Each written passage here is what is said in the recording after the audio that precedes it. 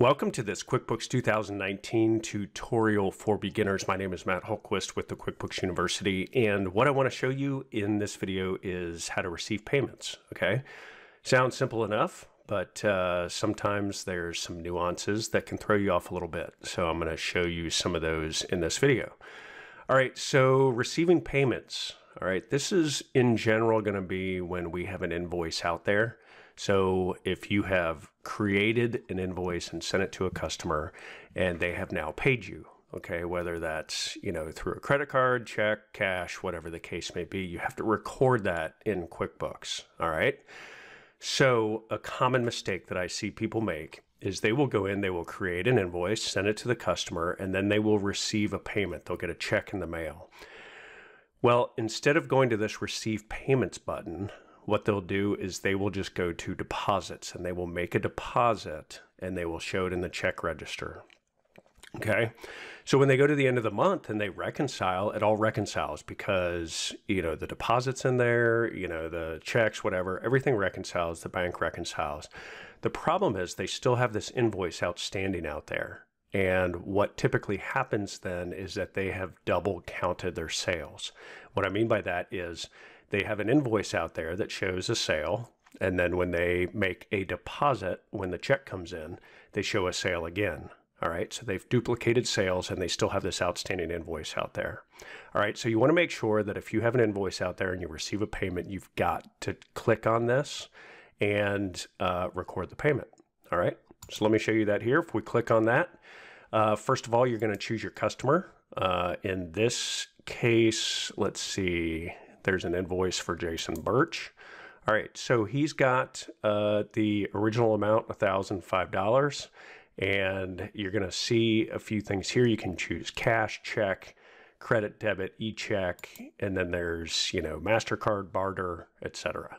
All right, so we're just going to say check. All right, and what you're going to do is you're going to type in your check number and type in the amount. So let's say that he paid the full amount. Okay, and let me tab off of there, and you'll notice that it checks off that invoice. All right, it's going to check off that invoice because it's applying it to that invoice. And you'll see down here, amount due, $1,005, applied $1,005, discounts and credits, 0. All right, so this pays it in full. Now, I want to show you a couple things up here. If you look up here, you've got some tabs and new, delete, print, email. Okay, some of these are pretty self-explanatory. Now, there are some other buttons here. You can unapply this payment and it'll unapply it there. You can auto-apply the payment. All right, and then there's discounts and credits. He doesn't have any discounts and credits, and so we're going to cancel this. Now, you can also go to reports. And a couple things here, you can view open invoices, balance detail, etc. Sometimes I like to look at the transaction history. If there is any transaction history, there was none there.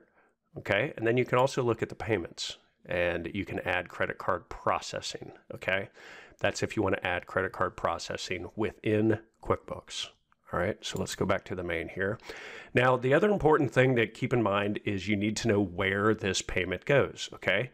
In QuickBooks. Okay, so this money comes in, you've got this payment, where does it go?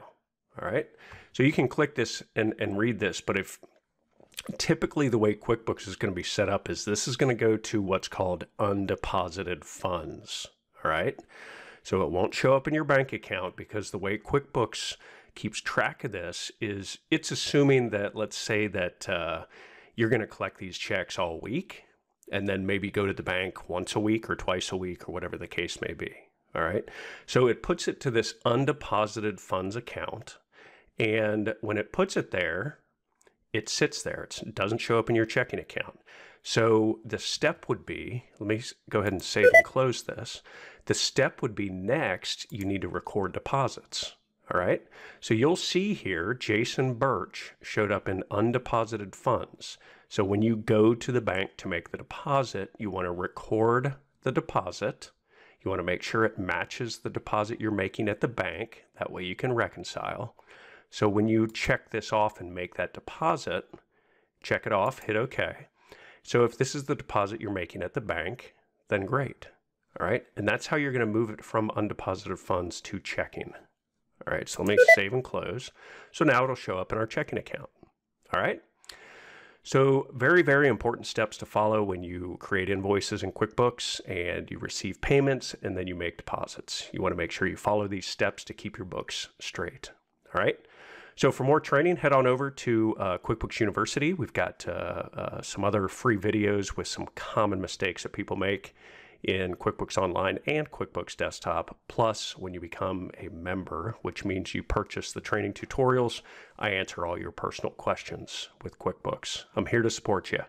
So head on over there, qbuniversity.org.